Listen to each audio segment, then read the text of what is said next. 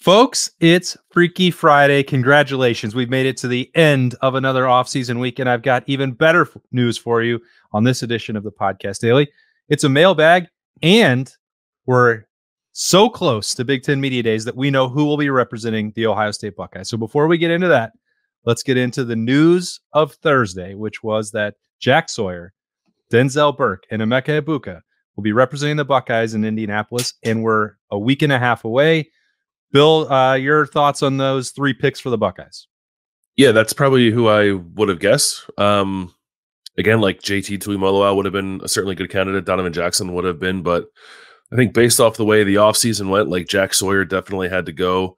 Felt like kind of the ringleader of everyone's decision to return. I know it wasn't quite that simple, but he sort of did feel that way. Denzel Burke has emerged as a spokesman for the team, the truth teller, as you say, and Emeka's been a stalwart of the program. So I guess there was I guess there was no chance they would bring Will Howard, because that would be an indication that Will Howard is the team starting quarterback, and Ryan Day doesn't want to say that yet. So that trio makes sense to me. Again, you could have added Donovan or JT, and I think that would have made sense too. But these would have been the three that I picked, I think, if I were in charge of making the decision.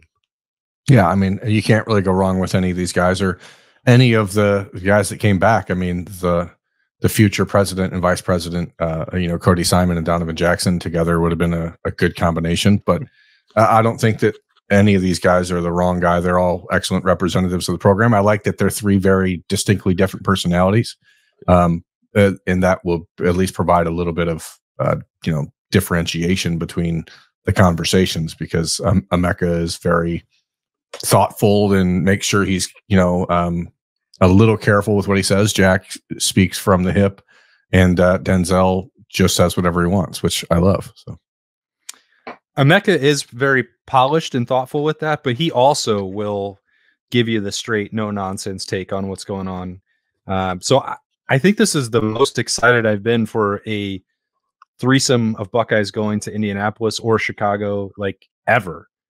Normally there's just one person going. Even if you really like their personality, you know that there's not going to be anything during their hour at the microphone that you have to go listen to.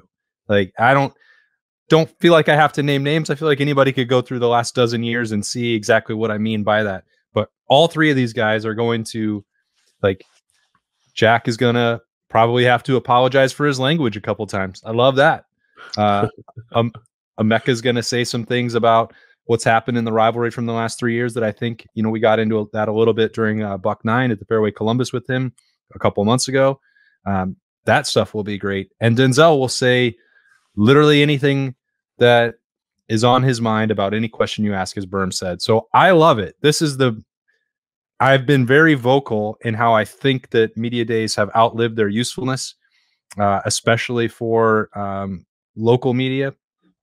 But I am looking forward to this collection of Buckeyes and Ryan Day way more than I have at any other point dating back to when it was in Chicago or before that. Do you think that the fact that this is like inside baseball, but I don't care. The fact that Big Ten Media Days is now 3 days, do you think that means it's going to be like more of a zoo around the Ohio State guys, or that fewer media will actually be there because there aren't as many teams going on the same day as Ohio State because it's spread out a little more? No one will ever skip Ohio State's day, ever. So you think Ohio State's the first day, you think everyone will be in town for Ohio State regardless of who they cover? Yeah, Tony Petitti will go first thing on Tuesday to kick it off, and then Ohio State's there. And that's personally how I would prefer it. I think that Ohio State is the flagship program for the Big Ten. You can say with Michigan if you want, but that's also why they go on separate days, because they are going to dominate the conversation. I hate it when it's like, go listen to the State of the Big Ten on Tuesday morning and hang around and let Ohio State go last thing on Wednesday to trap people there, which is what, even when Michigan goes last, almost always people will be skipping out and bailing on that. They only want to hear from Ohio State. They are the needle mover in the league. This is ideal for us, and I think it does mean, Bill, that it will be an absolute circus on that Tuesday. Oh boy, can't wait. Ohio State on that day. It's Ohio State. Wow, it's interesting. It's Ohio State, Northwestern, Illinois, Wisconsin, Rutgers, and Purdue. Ohio State is definitely the show. Wow. Who would have guessed? Yeah, that's interesting. Okay. Well, you got to make it easier for the people that parachute in the national media. Like, we can't have them distracted or writing too many stories. You got to go in and do your Ohio State thing and not worry about literally anybody else, which they will not. That's right. They will just be following around those 3 players in Ryan Day.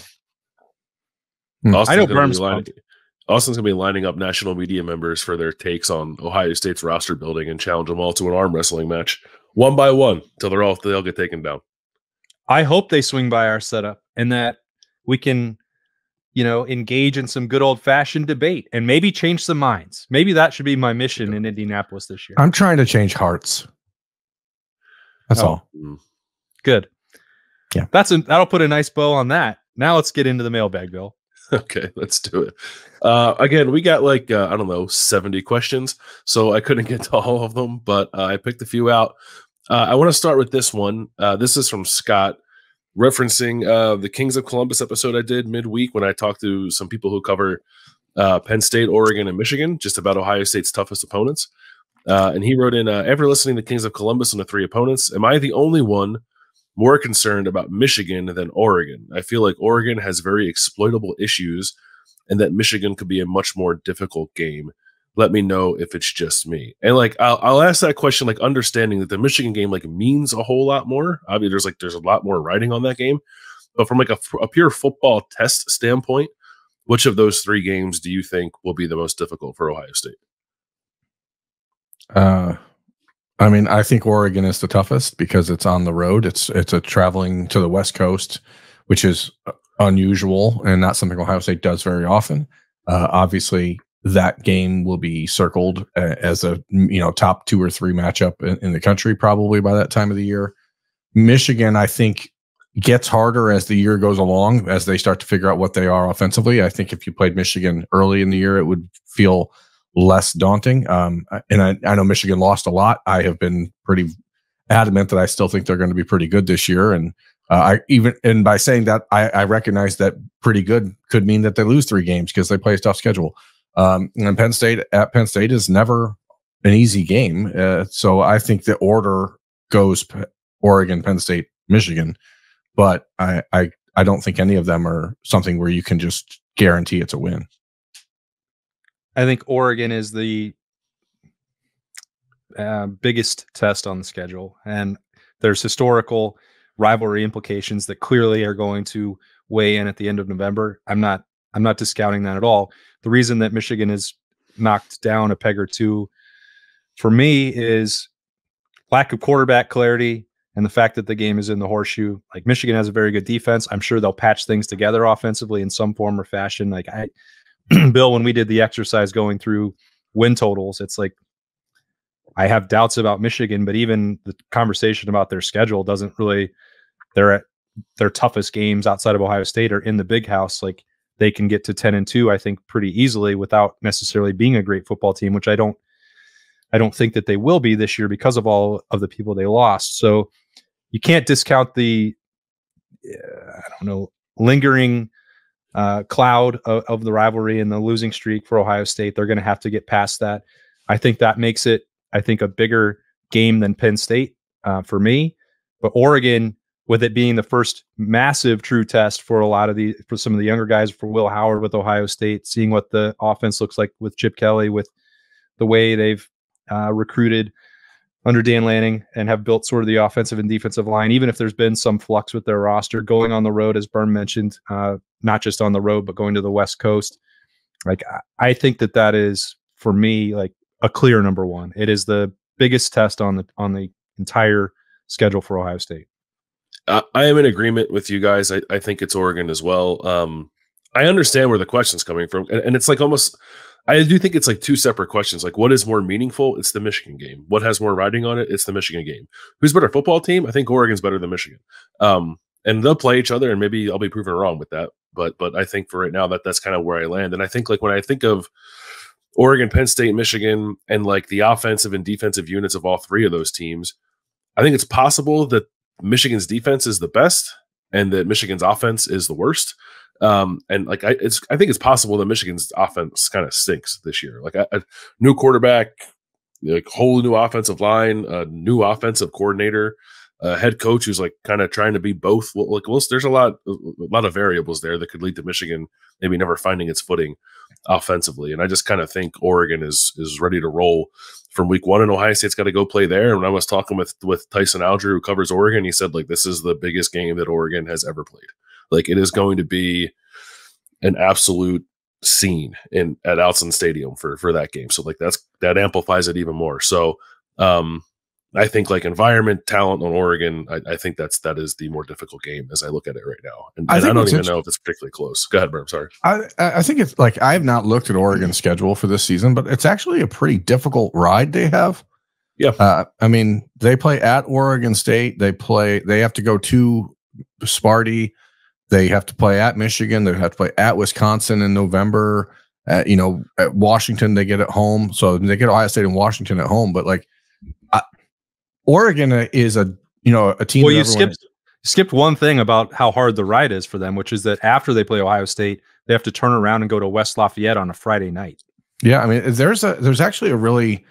I know they've become sort of a media darling and a playoff pick for everyone, but like I've never really looked at their schedule. You could see if a way for them to lose 3 games this year, especially if Ohio State beats them like that. That's an interesting. The Big Ten's going to be it's going to be a fun schedule. Yeah, I think Oregon and Michigan could both. I mean, I would be surprised if Oregon doesn't have 10 wins, but I think Oregon and Michigan both could be like an interesting exercise in how you treat a 9-win team in the 12-team playoff world, because even a 9-3 record could still be a better body of work than what a lot of teams have to offer. But yeah, it is not an easy schedule. That's for sure. It's a challenge. Okay. Great question. Move on. It was a good question. We've talked about this, but maybe we can just refresh the conversation a little bit and remind people kind of where we stand. Dana asked who we think will be awarded the Block O jersey this year. I think we've talked about Jack Sawyer a lot. Her pick, she said, is Lathan Ransom. But I think we've talked about Jack quite a bit. Are we all still thinking it's going to be Jack, or has any minds been changed on that?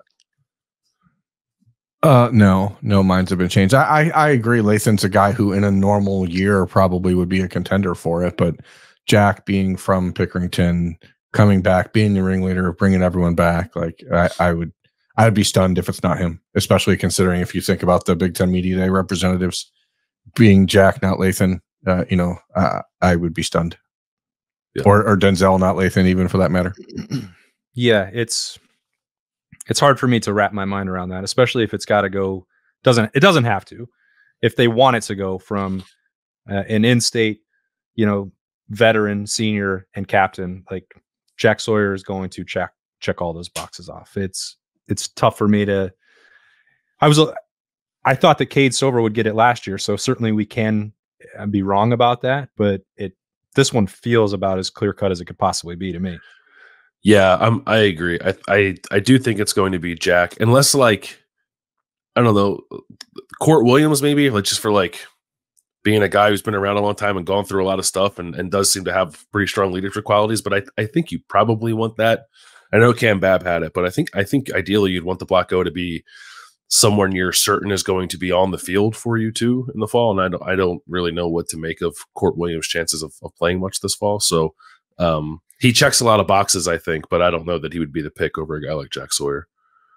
It also speaks to we've talked about like the depth and obviously the players all coming back, how important that is to have so many guys putting off the NFL. But I was thinking about that with just the group of people that they could have considered to take to Indianapolis. Like this is aside from on-field stuff, in terms of veteran leadership, this is about as that group is also deep. And the people that could wear the Block O, it's not just like it has to be Jack or nobody. I mean, you could make strong cases for Lathan Ransom. You could make strong cases for Denzel Burke. As you mentioned, you could go a different way with Court Williams sticking things out. You could put it on somebody like Tyleik Williams or Ty Hamilton. You could do that with Donovan Jackson. Like there are a number of Travion Henderson. There are a number of guys who have stuck through that whole process. But if it's important for it to be someone who grew up in the Buckeye State to wear the Block O, I think that's probably the final trump card there for Jack. Yeah, I think that's right. Let's move on. Another question from John. I'm going to change John's question. Well, I guess I'll do that. Well, because I think the answer to the question, sort of as it's written, is fairly simple. He asked, like, what are the % chances you give Tavian St. Clair of becoming the starting quarterback at Ohio State at some point in his career? And like, my answer is 100. So is anyone not 100? I mean, would you need 99.9 just to account for variables? But like, barring something catastrophic, it sure shapes up for him to be the starter in 2 years. Okay, so that's how I wanted to change the question. 3 years. I mean, at least. He is now a 5-star everywhere. He's got a chance to be the number 1 quarterback in the class when it's all said and done, a reasonable chance, and it's going to be wide open again after this year. Does he have any chance of showing up and winning the starting job in 2025?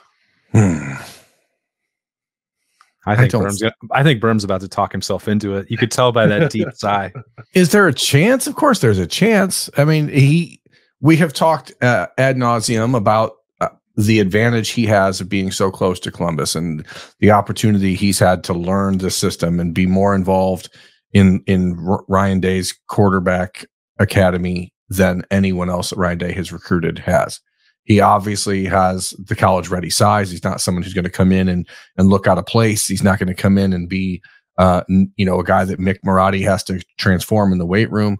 So there are advantages he has over a traditional incoming freshman. And considering the fact that we fully expect that you go into 2025 with no presumptive or returning starter, like, yeah, there's a chance. But Julian Sain's really freaking good. We don't know what's going to happen with Devin Brown. Could still be on the roster. So could Lincoln Keenholz. So could Aaron Nolan. Like, if there's 5 guys again on the roster next year, then absolutely no way. If there's 3 guys on the roster, sure, maybe it's a competition that's worth paying attention to for a few weeks in spring. But I still think it would end up being someone that has a little more time in the system. Yeah, you listed all the advantages that Tavian St. Clair will have, and it's the disadvantages for me of time. Like, even if he has been around a lot in the summer, even if he can get an advanced look and some extra instruction with Chip Kelly and Ryan Day, and sleep with the playbook, under his pillow and to get ready for 2025, that's still not going to be the same as all of the practice reps that Devin Brown, Lincoln Keenholz, Julian Sain, and Aaron Noland are going to get this fall. Now, we still don't know exactly how Ohio State and Ryan Day are going to manage that. And that's a whole nother conversation, one we've had many times. But yeah, as you said, if it narrows down to like 2 of those guys instead of 4 of them, all right, well, let's have a different conversation. But in some form or fashion, all of them are going to have at least 1 year in the system, in the weight room.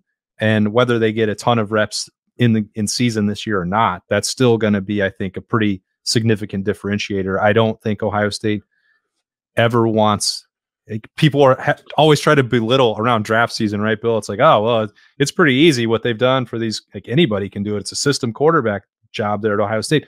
I don't really think that that's reality. And I think that there are a lot more responsibilities on the plate of the Ohio State quarterback than almost ever it gets credit for. And I don't think Ryan Day would ever want to be in a situation where he has to turn the reins over to a true freshman. I don't think he would either. I won't dismiss the idea that a special true freshman could maybe get him off of that idea, and perhaps Tavian St. Clair is that player. Right now, I would answer my own question and probably say it seems pretty unlikely that Tavian would be the starter as a true freshman. But the fact that it figures to be wide open gives him at least some chance of competing for it. The only thing that is in the back of my mind is this idea of wanting to run the quarterback more and putting perhaps more of a premium on the athletic ability of that particular player. And I love Julian Sain. He can throw the crap out of the ball and he's got great feel for the game, but he's little and doesn't run a lot. And Tavian St. Clair is gigantic with a big old arm and seems pretty athletic to me. So like, I don't know. Again, I would say no, but I'm not going to be entirely dismissive of the idea because we've seen true freshmen play and play well at this level. It can happen. Do the odds of him being the starter as a freshman go up or down if Ohio State wins the national championship this year? Down. I might say up because I think if you win a national championship this year, then some guys who might be on the fence about leaving as underclassmen might go, and then you're looking at like more of a reset. And then if you're in more of a reset, you might be more willing to reset with a true freshman quarterback if you think that guy's the best. I think I'm going to use the exact same logic that you use to make the counter argument, which is that you could get the most stability then if you have turnover everywhere else by keeping, if Devin Brown plays whatever role he plays this year, could be the starter, could just be, as Berm has mentioned, like a worst case scenario where he comes off the bench and helps Ohio State win a game and becomes a folk hero that way. Like, well, if everybody else is leaving, Devin Brown, like, we need you badly here. Then you put some like NIL money towards that to like stabilize the position for another year. I don't think that that's an outlandish scenario that could play out depending on what happens. If Ohio State wins a national championship, they will lose people. It won't be the same amount of folks coming back that they had this year. You're absolutely right about that, Bill. And I think that would make it less likely that they would want to like completely start over from day one with a true freshman quarterback. I think that drops it for me. There's another hypothetical that I'd like to throw out, but I feel like it's too negative, and I don't want to because come on, you've already teased it. I know what it is. Go ahead. Like, if Ohio State were to not beat Michigan and then not win the college football playoff, and for whatever reason Ryan Day wasn't returning, we don't know but Tavian St. Clair still went to Ohio State because he loves Ohio State and he's from Ohio, and the new coach came in and was able to convince him to stay. Do his odds go up or down of being the starter as a true freshman? Up, I would think. I don't know. Who's the new head coach? Well, now we're really getting into the weeds. The new head coach would be Marcus Freeman. No. In this hypothetical, it's going to be an absolute feature film in the comments section for this episode. in this hypothetical, they're just going to bring Marcus in after he gets fired at Notre Dame. Why would he get fired at Notre Dame? They're going to win 11 games this year. No, they're not. Their schedule's kind of sucks. They might. Their schedule has sucked the last 2 years as well. What happened? That's a fair point. But it really sucks this year. Yeah, like. Okay. They should own the only game they should be the only games that should be a battle for them are at Texas A&M and Florida State. Like and then Southern Cal the last game of the season. So like they should win 11 games. Okay, but they won't. You want to maybe place a bet right now? This is a hypothetical, okay? So we all agree the odds go up there. Doesn't matter who the head coach is. What DraftKings Sportsbook and Casino. Oh, right. It's on my frequently used apps. How about that? Okay. I think their win total for Notre Dame is 9.5. Yeah. Or 10. Yeah, take the over. If it's 9.5, take the over. All right. Let's move on to another question before Burn fires more people. Here's a fun one. Who's the most overrated head coach in college football? That's from Jason. Ooh. Lane Kiffin. Is it Marcus Freeman? No, I think he's properly rated. Lane Kiffin is by far the most overrated head coach in college football. There's literally, I don't even know who would be second. Lincoln Riley, I guess. Lincoln Riley. I mean, I immediately remember who was second. But Lane Kiffin has built this cult of personality around him that doesn't match what his actual personality is, which is boring and dry and uncomfortable, unless he's completely changed over the last dozen years, which I doubt. He just knows how to speak in sound bites and use social media to mask the rest, which is he's a very good play caller, one of the best play callers that I've covered in my career for sure. He's right up there, and he can dial up ball plays just like Ryan Day can. He's done good things with a number of quarterbacks over the last 15 years in college football as well. But in terms of like actually managing a program day in and day out, there is no person that I would trust less than Lane Kiffin. So you don't have Ole Miss in the playoff this year? Absolutely not. No. They're a trendy pick. People like them. That's because they think like the idea of Lane Kiffin is so exciting. Oh, get him in the playoff and like just turn on your recorder. Okay. sit through a Lane Kiffin press conference and then tell me what a great time you had afterwards. I promise you will want to take a drink with you, and maybe two. Burr, who do you think's the most overrated head coach? The only one that I keep going back to is Lincoln Riley, and I don't like to say that because I think he's a good coach, but I think like for all of the conversation about Ryan Day being born on third base and blah, blah, blah, like Lincoln Riley did that first, and he was halfway home.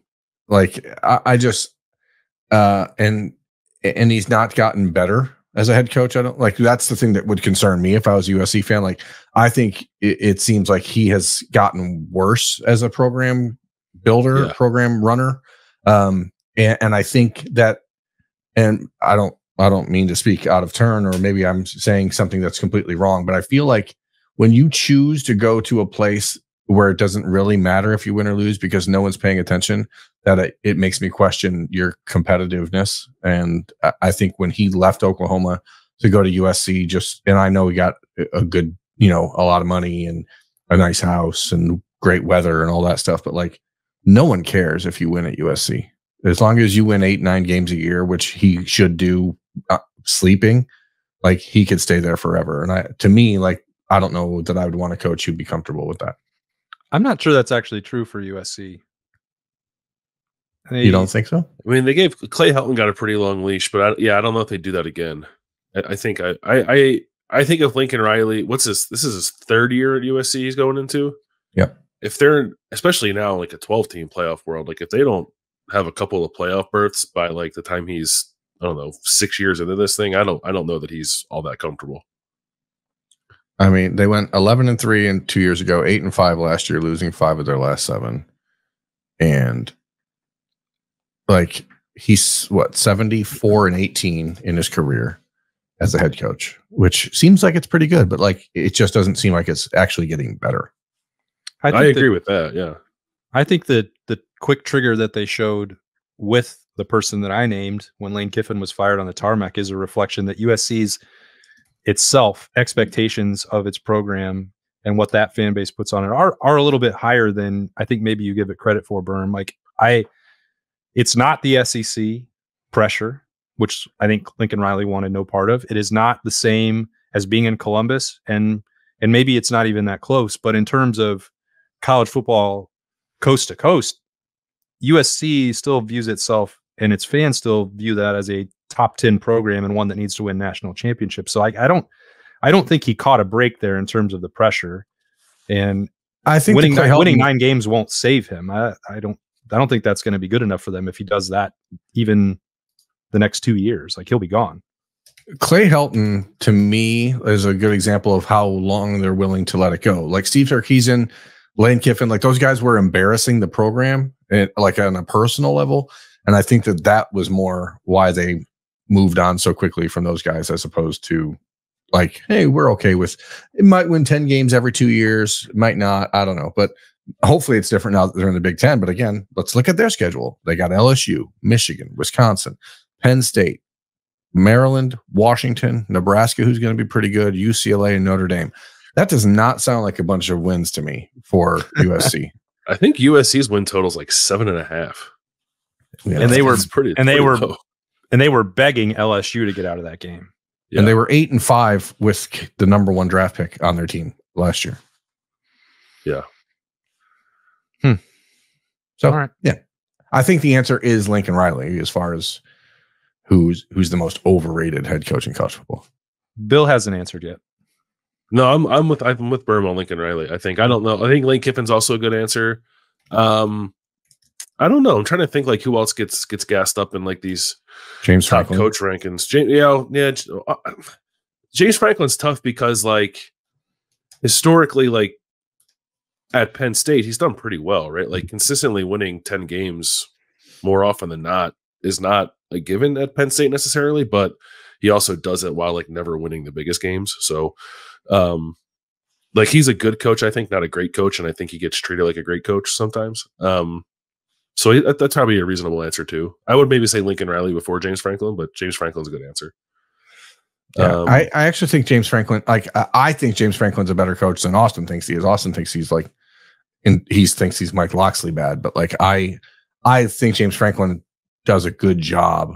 Are you saying you don't think that? No one is Mike Locksley bad. Let's be very clear about that. Okay, well, you are no fan of James Franklin as a head coach, and, I'm not. and he's made plenty of reasons for that to me. Like, I think like you can just look at, as Bill said, he doesn't beat Ohio State or Michigan ever, and that's a problem. So until you start winning those games, it's hard for me to elevate you into the next realm. But also, it's Penn State, and they were winning 8 games a year before that, right? So how many you got? So I don't know. It's an interesting conversation. I know that there's a lot of people nationally who would put Ryan Day in that conversation. I would not, but people will. Let's kind of keep it in line with a more general college football question. We'll get back to Ohio State stuff. From Josh, is there a game outside of the Ohio State schedule this season that you are particularly excited to watch and see how it plays out? I have one. I'll start off with Penn State, speaking of James Franklin, opens at West Virginia. And I think West Virginia is going to beat them. And I'm just excited to watch that game because I think West Virginia is a team that is undervalued and Penn State might be a little overvalued. And part of that, I think, is because its schedule is kind of weak outside of playing at West Virginia and hosting Ohio State. Like if James Franklin has anything fewer than 10 wins, like I think it's a bummer of a season based off how their schedule shapes up. But I could see them losing to both West Virginia and Ohio State. But I mostly just want to be proven right about how good I think West Virginia is. So I'm very interested in that game, and I think West Virginia is going to win. Okay. It's Texas and Michigan to me. Like that one is a tone setter for the entire season. Week 2. We're going to get a real idea early of what Michigan is going to actually be. We're going to see if Quinn Ewers is ready to take the next step for Texas. We're going to see 2 of the most, talented teams in the country going head to head in one of the best, in the biggest stadium in the country. Like that's going to be awesome. Like that game is going to be elite.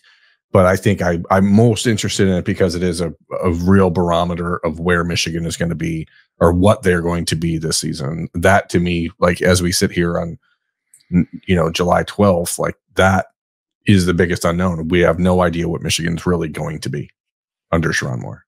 Yeah. Yep. I second that. It may be the most obvious choice, but that doesn't mean it's not a good one. I think that's where we're going to learn the most, and it'll have the most influence on how we view the Ohio State-Michigan rivalry and everything over the course of September through November and where what they're playing for. That's going to set the tone for that. So it's a good one. Great one that we've all got to watch. And what do we know what time that one kick? That's at noon, right? That's a big nooner. Yeah. Yeah. Okay. Yeah. So not ideal necessarily for. I don't think we'll be watching it. Yeah. That's unfortunate. Well, I mean, the Buckeyes play at 7:30 that night because it's the Western Michigan game, so we'll actually get to watch it. Okay, good. And then Wyoming, Arizona State. I think that's one that everybody's going to have to tune in for. Hell yeah. Yeah, I like that. To be clear, the correct answer is Texas, Michigan. I just like pushing my own agenda. But you guys guys are right. You're the one that's in charge of the mailbag, so you get to do whatever you want. That's true. All right, let's Bill, I appreciate you just going to a full-on Kings of the North game. Yeah, well, that's part. Doug and I have talked about that game like 50 times already. So, yeah, that's just front of mind for me. Ohio State question. This is so this is from Chris. He says two of the most dominant teams in recent years were LSU in 2019, Alabama during the COVID season. He points out that there were a couple of close games in there, but I think both those teams are like generally viewed as like 2 of the best teams that we've ever seen. What does Ohio State need to do this year to be talked about in similar terms? I mean, I think obviously it's just like we have to win the national championship, I think, but is there anything in addition to that needs to happen for Ohio State, this Ohio State team, to be considered like an all-time great team? I don't think so. I mean, because I take exception to the belief that this LSU team was generational. Like they had a bunch of stars at the top, and I've said this before on a bunch of different podcasts with you guys, like I believe in the hypothetical matchup that if Ohio State had got past Clemson, that they would have beat LSU, that their defense would have feasted on what was a pretty terrible LSU offensive line. And if you go back through the course of that season and you look at some of the close calls or the times that Joe Burrow had to stay into games late into the fourth quarter where he padded his stats because they couldn't stop anyone on defense, like, I don't believe that LSU was like one of the greatest teams of all time, but they're viewed that way because they won every game and they won the games that mattered at the end. And people thought they had a fun offense. Like, those things are all true. So if Ohio State, with all of the offseason conversation about assembling an all-star team, like if they pay that off by winning every single game, I think they already have a narrative that like they were the greatest collection of talent ever assembled and that people will view them that way. Like if they just went out, I think that's how they're going to fit in the conversation, no matter what the scores are. Yeah, I think we would view the 2019 Ohio State team the same way as the commenter, as the question is viewing that LSU team and that Alabama team. But to like drill down into what I think you have to do, obviously you need to go undefeated and win the national championship, but I think you also need a couple like major individual award winners to be in that conversation where you have players who are just dominant at their position, like Joe Burrow was in 2019 or Devontae Smith was in 2020. Then there's the NFL draft component. Obviously, that Alabama team the next year had 8 players picked in the first 38 picks of the draft, which is insane. And LSU with Burrow and Jamar Chase and Justin Jefferson and Clyde Edwards-Helaire. And, they obviously had a number of, I think they had 5 first-round picks as well. So, like, the Buckeyes are in position. I think we could already start to see 5 or 6 first-round picks next year for Ohio State. So if you could find someone to win the major national awards, the individual awards, and then you win and go undefeated, I think, because even though, LSU did not run through that schedule and blow everyone out. Alabama in that 2020 season, in the SEC championship game, they gave up 46 points to Florida, right, and just happened to win 52-46. They also had the luxury of playing 13 games because the SEC didn't have COVID, and whereas the rest of the country did. And so, like, I think that they actually had an opportunity to be a much better, more complete, fully formed team by the time the playoff happened because they didn't have rules about COVID where everyone else did. So they also got their entire roster for the national championship game, which their opponent did not. Yeah, again, that's because COVID didn't exist there. They must have put up a plastic divider on the corners of Alabama, and then COVID didn't get in. There was just a big N95 across the Mason-Dixon line. You couldn't see it though. No, I think both you guys are right. And Chris did mention, like, in his question, that like Alabama did play a close game in the SEC title game. That LSU played 1-score games with Texas, Alabama, and Auburn that year. Like even like 2019 Ohio State won every game by double digits until it lost. Like that would have been an all-time dominant team had they been able to finish that season off, to Austin's point. So does Michigan from last year get included in this conversation, or because of their cheating, do we just automatically dismiss them because they gave up? Yeah, I don't think you get to claim that kind of status when you were getting there by some shenanigans.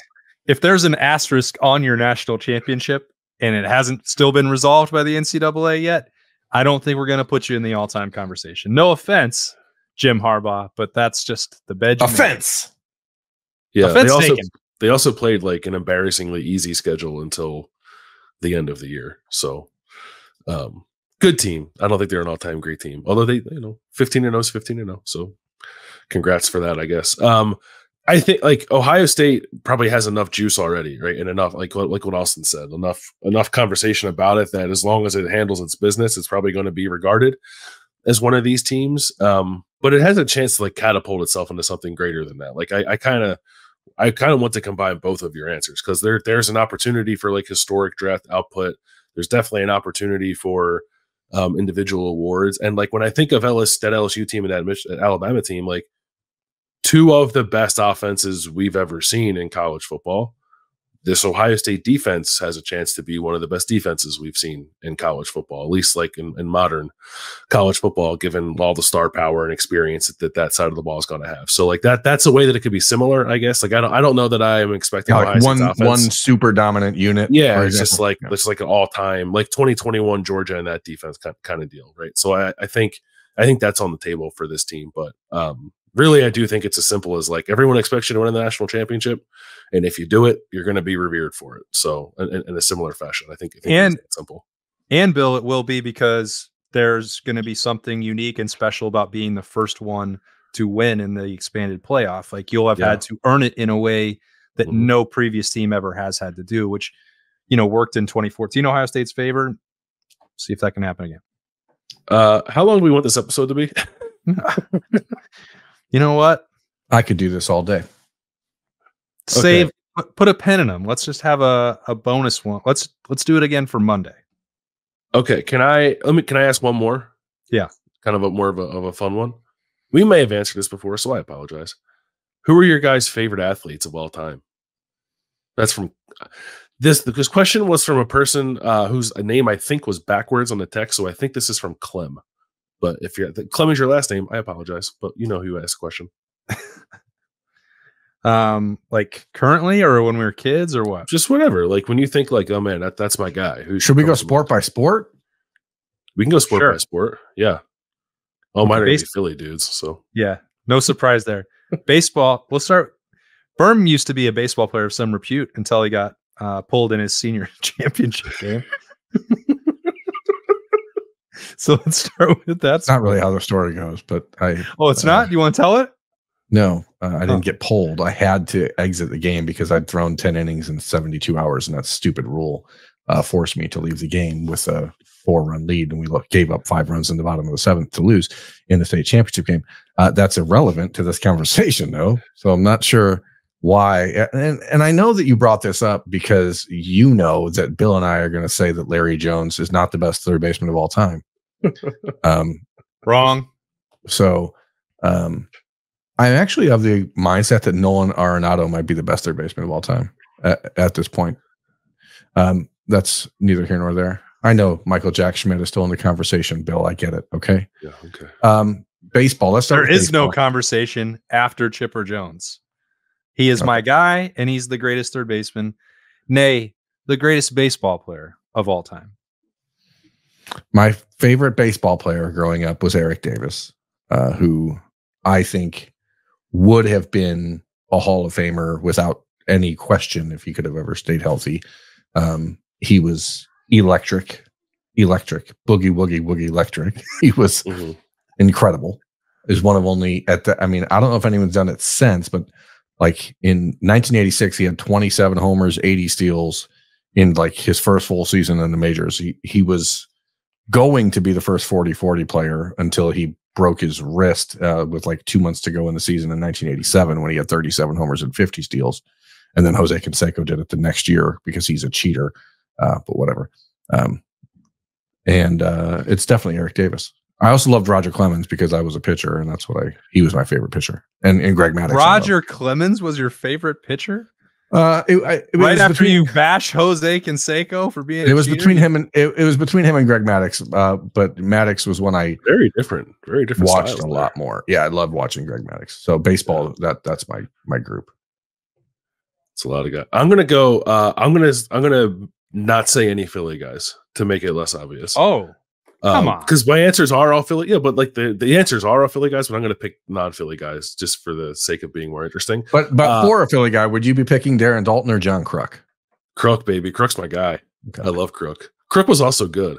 Crook hit a single to finish with a career 300 batting average and then just retired on first base like an absolute boss. He's out. The man. Yeah. For me, baseball, like non-Philly guys, it is Roger Clemens. I love Roger Clemens. He was by a significant margin, like my favorite non-Philly player. I loved watching him. 2 votes for Roger Clemens. Just a bulldog. Just a dude. Bulldog, he's just a dominant player, man. Like he just did you could tell he physically did not like people he was playing against, and I appreciate that. Yeah, me too. I wonder what changed after his career kind of plateaued and he started regressing, and then this dominant player that you guys are speaking of. I wonder what might have caused that. Has anybody found out? I mean, who can say? I think that if you're in a league when 90% of the players are cheating, then you are too. It's not really cheating. Why did you just say that about Jose Canseco then? Because he was doing it when not 90% of the league was. Oh, come on. He started it. He started it. Yes. Yeah.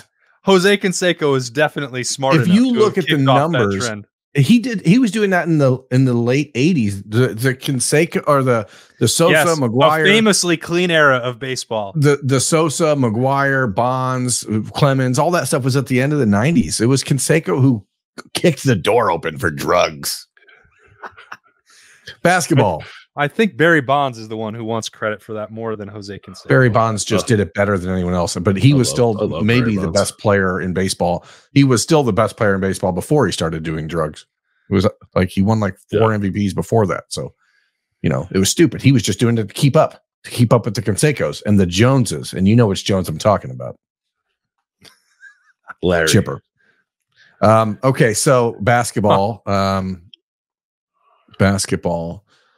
My Toledo roots want me to say Jim Jackson because I thought he was just unbelievable watching him growing up. But obviously, it's Michael Jordan. I mean, mine's Shaq. It's actually Allen Iverson, obviously, but aside from him, it's Shaq.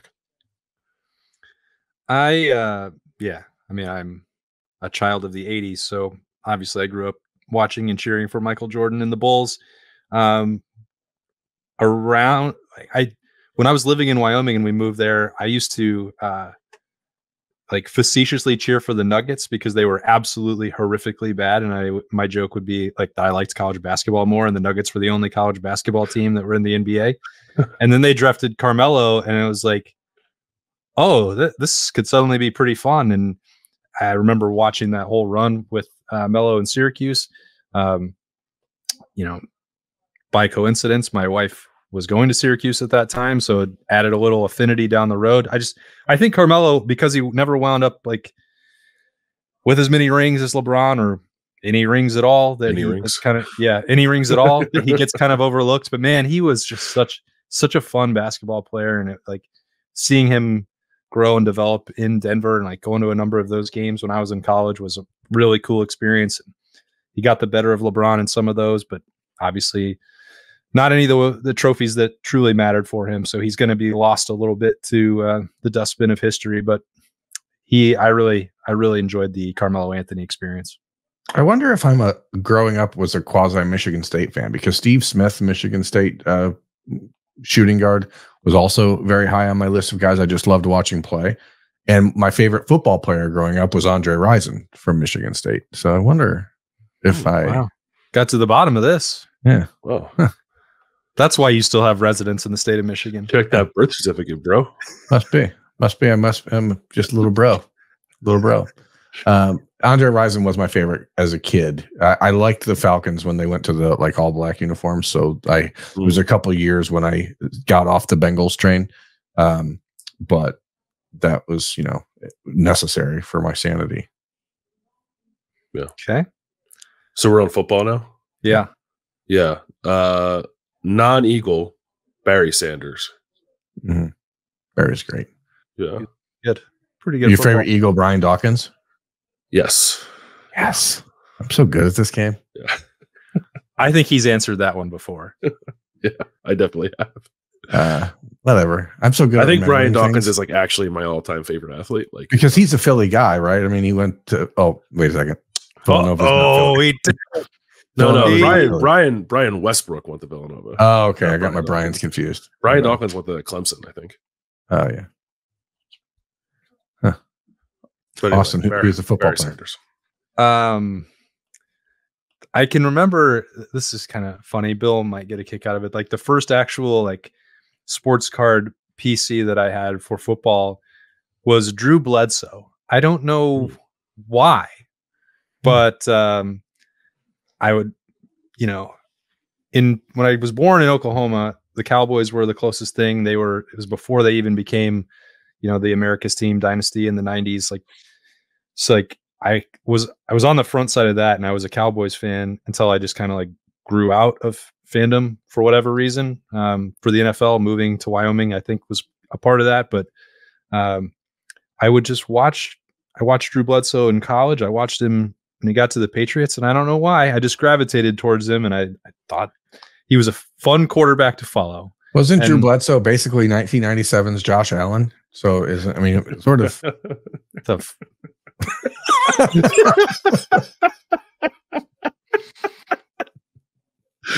So yeah, hockey. How dare you, sir? This is another one where I'm conflicted because my favorite player growing up was Sergei Fedorov, but I was also insanely jealous of him dating Anna Kournikova because 19-year-old me was like love-hate relationship. Yeah. So, but he was definitely my favorite player to watch. Austin, you have a favorite hockey player? Yeah, the first sweater that I ever owned, and then it wound up being multiple versions. I think I still have this throwback Nordiques version. Joe Sakic was my favorite hockey player growing up. Like, not even close. Had to be him. Yeah. My answer is actually Eric Lindros, but if I have to pick a non-flyer, like I oddly really loved Ray Bourque when I was a kid. I was a defenseman, and I just liked Ray Bourque. I don't know why. Just like followed his entire career. I collected his cards. I used to like draw like hockey comic strips when I was a kid, and they were all about Ray Bourque. Like I don't know why. Where are they? Can we get some of those? They don't exist anymore. But what were those called? Did the comic strip have a name? Probably. I can't remember. It wasn't very. They weren't very good. If you could imagine. You were the president of Bork's Dorks. Yeah, truly, I was. That's a fan club. I was like, way too ecstatic for like when Ray Bourque finally won a Stanley Cup with the Avalanche, even though like I wasn't a particularly big fan of the Avalanche. Yeah, because of Joe Sakic. They were great. No, I like Joe Sakic. I like Peter Forsberg, Patrick Waugh. Like I actually did like a lot of those guys. Yeah, I hated those guys. They were a fun team, and that rivalry. They don't make them like that anymore for the NHL with the Red Wings. Red Wings and Avs. That was fun to be 4 hours up the road from Denver for that and being able to watch all those games. But we're missing one professional sport. Bill, what could it be? That's right. Graps. Best favorite pro wrestler. Berm actually has that because you said you watched it in the late 90s in the Attitude Era. Oh, that's the Ultimate Warrior was my favorite growing up, without question. Okay. In the Attitude Era, it was Shawn Michaels. Oh, okay. Heartbreak Kid. I liked all the big dudes, so Kane is probably my favorite. I love that. Yeah. My favorite of all time, and it started when WCW was great. Chris Jericho for some reason was so overlooked. I remember Nitro and Thunder made multiple stops in Casper, and he would always come there and just like, he was such a great heel. He would run us down and make like horrible jokes about Casper, but that has always endeared me. I've always been a mark for heels ever since I was a kid, and I was for Chris Jericho then. And I don't really know what he's doing in AEW now. And because he's there, I don't care, but Chris Jericho was definitely my favorite growing up. And right now, I know Berm's favorite is Sami Zayn. I rewatched the Iron Bull or the Iron Claw, yesterday for the third time, and you guys still haven't watched it. And you've seen it 3 times? It's so good. It's so good. Wow, it's so good. I should probably watch it. I was going to turn it on the other night, but you said that like I was going to cry, so I don't really want to. You might cry. It is a tearjerker. You might not. I mean, it's about brotherhood in a way, and you don't have a brother, so. It's different, I think, for me, like as a brother movie, since I have 6 of them. You don't like Sami Zayn, just to be clear. No, I don't. I don't at all. I think he's terrible. He's my current favorite. So screw off. Berm, if you did have to name somebody current, who would it be? Of like what I've watched with you guys, favorite currently, I don't really know that I I like Cody Rhodes I think I like him because I think he seems like a genuine person. So I would probably lean towards Cody Rhodes. Answer accepted. Not Damian Priest. That's what I'll tell you that. Anybody but Damian Priest? That dude's terrible. I know Bill's other answer, which is Rhea Ripley, who is now back. That's right. Mommy's. And that's a good time for us to hang up. Oh, it is? It's time? Yeah, the people don't love when we go out into the wrestling. Yep. Oh, well. The best we can do. Look at them next time. Can't win them all. Sometimes that's what we say, right, Bill? I'm sorry or you're welcome. Either way, we've got all the bases covered. There are so many questions. I think we just decided in real time. We'll just dive into them again for Monday's podcast daily. And that way we don't have to just dive right back into the defense with the State of the Position series. We can save it. That'll get us through the last week until Big Ten Media Days, which is going to be a glorious, glorious time for everybody. Thanks for joining us for the longest episode of the Podcast Daily that has ever been recorded. Not even close to the longest Kings of Columbus, though. So Bill could go longer, but I can't. We're done on the Podcast Daily. Freaky Friday is over. Thanks for your questions. We'll get to more of them on Monday. For Bill and Berm, I'm Austin. So long.